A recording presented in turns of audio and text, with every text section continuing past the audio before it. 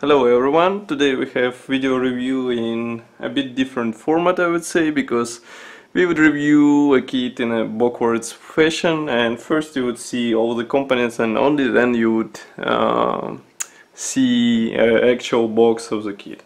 So maybe you have guessed what we will be reviewing today from the name of this video, but nevertheless let's start with the assembly manual. Assembly manual, as you can see, is printed on the in form of this nice brochure, and yes, this is Horten 229 from Zoukei-Mura in 1/48 scale, as you can see here. So assembly manual is not printed with a let's say maintenance brochure, as it's usually designed in 1/32 scale model kits from Zoukei-Mura, but nevertheless it's still nice. We have some technical specifications of the real aircraft here. Then we have some short history note, some assembly advices and paint charts.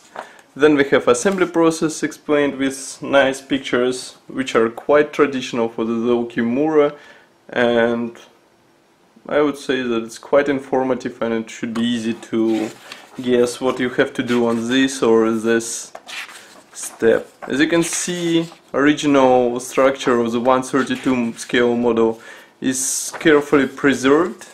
Of course, smaller scale has its own limits, but nevertheless detalization is still nice. Here we have parts map and decals placement guide and marking guide. Then we have decal sheet. Decal sheet is printed in Zoukei-Mura itself. Here you can see, just let the camera focus a bit. So here you can see a decal sheet. Very nice printing quality. We have decals for the cockpit, we have various stencils, and also we have all numbers which you would need. I mean, you can copy whichever version you would like to. So that's all for this, let's say, paperback components. Now let's jump in for the sprues. So sprues are mixed from the grey plastic and transparent plastic. Here you can see grey plastic sprue. Just give me a moment to zoom the camera a bit. Yes, now you see it. And here we have all parts for the subframe of this aircraft. As you can see, molding quality is very nice, and I think it should look good on the assembled model, on the finished model. Really careful molding, even some tiny elements are carefully molded out of this grey plastic. Here we have canopy frame. Note that attachment points are a bit thick, but nevertheless we saw this before on the Zoukei-Mura kits, so it should be not a surprise for us. Okay, so we pack the sprue back to the bag and we move on to the next one. As usual for the Zoukei-Mura, all sprues are packed into the plastic bags. Here you can see it. So it should be more or less okay for the sprue to have a rough shipment. Nevertheless, in my sample, one part was broken off. You would see it further in the video review. And now here we have another grey plastic sprue. This one contains parts for the tanks, which should be placed obviously in the wings. And as you can see, these look very nice and should be assembled from several parts. As you can see, these are empty inside, so you have to glue them together. Very nice molding quality once again, and again thick attachment points. Come on, Zoukei-Mura, you can do it better, and I mean, especially in such nice model. So another plastic sprue is packed, and we have next one. Next one contains wheels, landing gear wheels. Just let the camera focus a bit. Yes, now you see it. So these wheels should be assembled from two parts, and I would rather search for the resin alternative because of course it's much better to have better detalization, especially in this scale. Nevertheless, here you can see, I will try to zoom the camera for you. Just give me a second. And camera doesn't want to focus on it. No, you don't see it. Okay, so there are writings on the tire walls. Yes, now you see it. So here you can see Continental written on the tire, and here are some other parts, some external components, for example landing gear legs, and for here we have wing frames and some other minor elements. All those look beautiful, but nevertheless again I complain about thick attachment points, because I would like to see a better molding quality in Zoukei-Mura kits, because those models, they deserve a better quality. I think you may agree with this.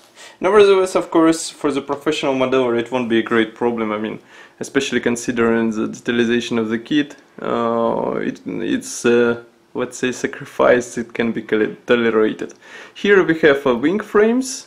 As you can see, those parts are molded as one-piece elements, but nevertheless you would have to delete all those tiny pins which are present there and there and there and there and everywhere. Other than that, very nice and almost similar to its bigger brother, which is molded in 1/32 scale. Okay, I need to pack this one also. Go to the back. And here we have first transparent sprue. Of course, if we count it backwards, just give my camera a moment to focus on the parts. I think you've noticed that video quality is a bit different from the previous one, and of course I would be happy to hear your opinion about this. But nevertheless, here we have a focused image, and here we have transparent fuselage elements as on the big Horten, so you can leave all those panels unpainted and all internal structure will be exposed. Nevertheless, of course, you can paint them and have a proper scale model with, let's say, some of the Luftwaffe camouflages. Here you have a canopy part. Note that masks were not included, so you would have to source them by yourself. And here you can note that one part is broken off because of the tight packaging. So be careful and maybe ask seller to pack it a bit more careful. Nevertheless, my kit was packed into a huge box, which is quite, I mean, like twice bigger than actual size of the kit box, and wrapped into the foam, and nevertheless here you can see the result. Okay, next frame contains wing panels. As you can see, recessed panel lines, hatches are molded where they have to be, and look quite nice. Those are, let's say, frozen transparent parts, so all elements would be visible, but not like through the fully clear part, let's say. And here we have separately molded aileron, or maybe even flaperon. I don't remember exactly how this part worked on Horten, to be honest, but nevertheless it's nice that even in 1/48 scale we still have separate wing mechanization elements. Here we have two other wing halves. Again, camera needs a moment to focus on these huge parts, and they look approximately the same, which means nice. And here we have again some engine covers. Here is another one, and some external parts here, for example. Those, I guess, should be air brakes, which were present on this huge flying wing. Okay, we pack this plastic sprue. It's also quite surprising because Zoukei-Mura usually packs all transparent parts into the foam, and here we have parts just like this. I mean, no foam packaging, no any other, let's say, precaution in order to avoid damage. So be careful, and again check it before you purchase, or maybe demand careful packaging. Here we have grey plastic sprue. It's much smaller than the previous ones, but nevertheless it contains these nice machine guns. Here is one and here is another one. These are molded as one piece, but no thick attachments, so you would have to be careful while separating them. I would say that scanning down process for the Horten went well, and we have quite a nice model. I mean, now you can see the sprue with engine parts, and detailing is almost similar to the bigger model. We have separately molded tubings, we have separately molded engine parts, and note that each engine would be assembled from two halves, but there are no positioning pins inside, so alignment would be up to you. And simplification in this model was done in terms that there is no that much, let's say, propellers inside as it was on the bigger model. Of course, the sprues are included into the kit in the double number, so we have two similar sprues, absolutely similar, absolutely identical, which look absolutely the same. Here is another one. Then we have this quite an interesting back, which is interconnected, and here we have one piece molded front transparent part of the airplane. Just give me a second to focus the camera for you. Still doesn't focus. I think we would need time to get used to this camera.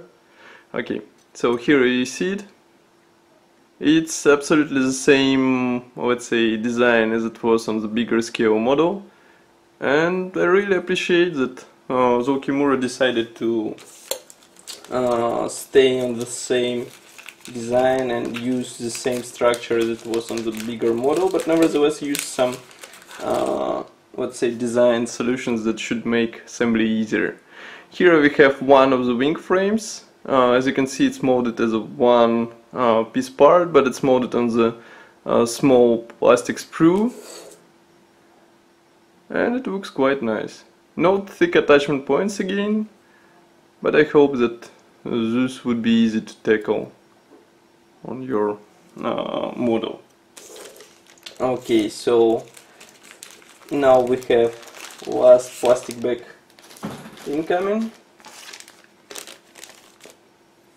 Here it is, another small sprue with wing frame, which is also molded as one piece, and I would say it's identical to the previous one which we saw before. Here you can see it.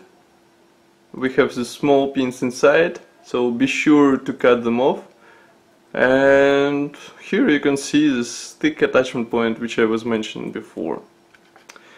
Okay, so I pack this last sprue into the bag,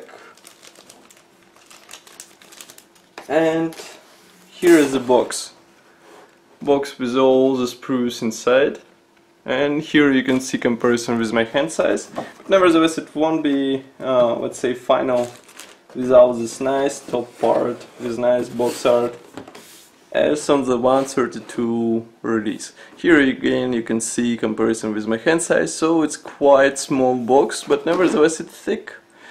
So that's why there are so many sprues packed inside, I mean they fit inside. So that's all for the video review. Once again I remind you that now we shoot the videos on the new camera, so I would be happy to hear your opinion about the quality, if it's better or if it's not. And of course I would be happy to hear your opinion about this kit. Don't forget to subscribe to our YouTube channel, and don't forget to like our Facebook group, because more reviews are coming soon. As usual, see you in the next video, and goodbye.